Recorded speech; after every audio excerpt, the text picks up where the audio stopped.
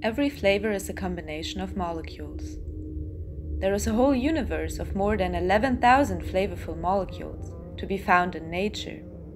Right now, they are kept hidden in the labs of a secretive food industry. Atoma is about making molecules available to everybody. Cheese shares molecules with strawberries. Vanilla molecules are a part of breast milk, but can also be extracted from wood or even cow poop. Translating molecules into spices, Atoma empowers consumers to be independent. How would our cooking change if all those molecules were directly available to us? Modern supermarkets are full with artificially flavored food products.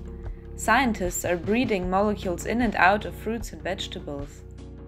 Using Atoma could be a first step in gaining control over the flavors we experience, liberated from food industry, and with less damage of natural resources.